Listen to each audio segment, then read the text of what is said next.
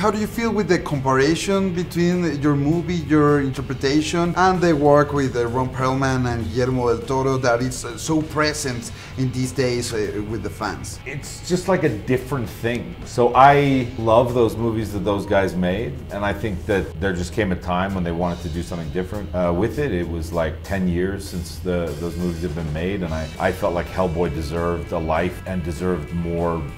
Because I love him, I want to see more of him on screen. So we decided to make this movie, and so in that way, the approach was not to repeat or try to imitate what Guillermo and Ron do, which is so specific and so beautiful.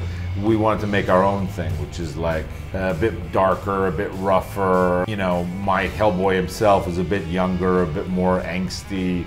Hasn't really seen it all, and the film itself is a bit more, you know, it's darker, it's R-rated, it's a bit gnarlier, a bit gorier, a bit more, I mean, I sort of compared it a little bit to Tarantino. Like, there's a lot of violence, there's a lot of like, I don't really make the comparison myself. They're kind of like apples and oranges, you know, they're just different things, and I think people can and should enjoy both. Esto que acaban de ver es un teaser. ¿Por qué dura tan poquito el video, Alex? Porque es una probadita apenas. Si quieres ver el video completo, aquí está la cajita. Porque hay muchísima más información para ti, para que te entretengas y para que te la pases muy bien. Y aprovechando el mensaje, no olvides suscribirte, activar la campanita y darle like. Esos tres son el combo ganador para que tú sigas disfrutando de mucho entretenimiento de parte de nosotros. Yo soy Alex Montiel. Nos vemos en el siguiente. Bye.